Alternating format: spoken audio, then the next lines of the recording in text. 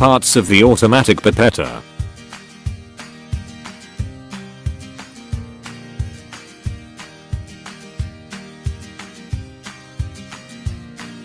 Methods of pipetting: forward pipetting, reverse technique.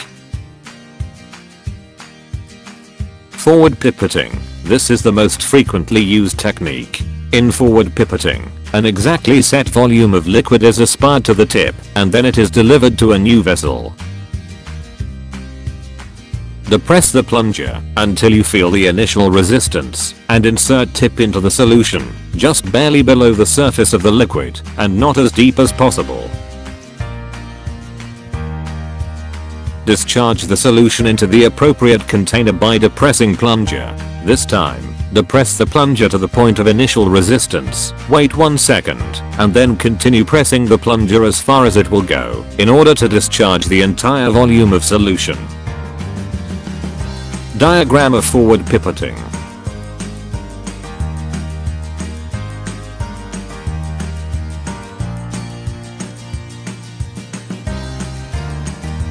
Remove tip by pressing down on the tip discarder.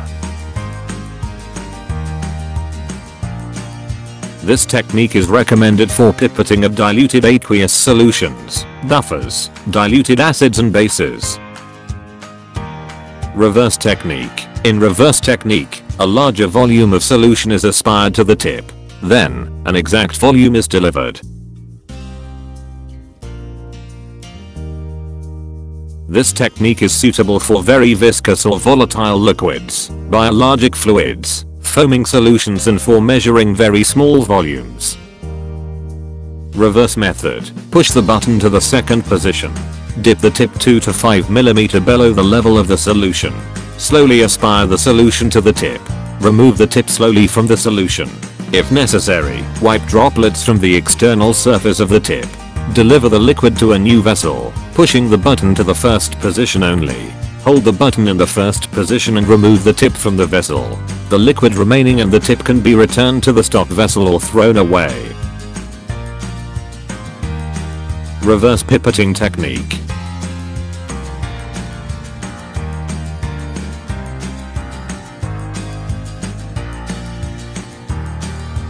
If you are interested in my video creation, like this video, feel free to give your comment. Please subscribe us on YouTube.